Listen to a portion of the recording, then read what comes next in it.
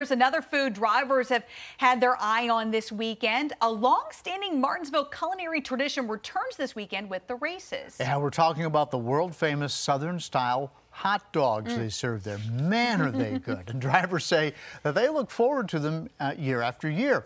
Our 10 Sports' Brooke Leonard is in Martinsville tonight as well. And Brooke, the drivers have been eager to chow down on those dogs.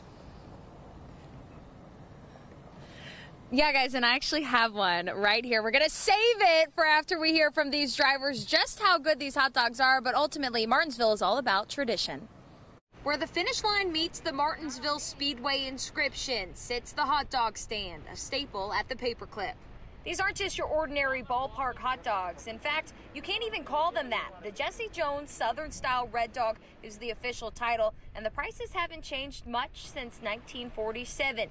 The Red Dog, chili, slaw, mustard, and onions, only $2. And like many traditions in NASCAR, this one makes drivers look forward to racing at Martinsville.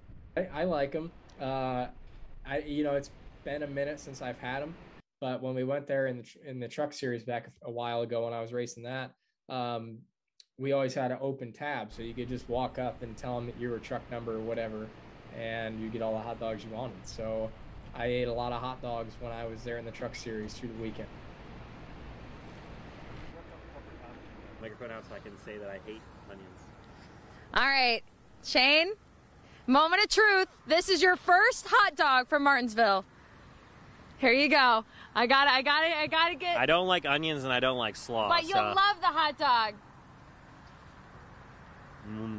Now we know why the drivers like it. All right, Xfinity kicking off here at 8 o'clock tonight. We'll have more on sports, previewing what to expect from the Cup race tomorrow night.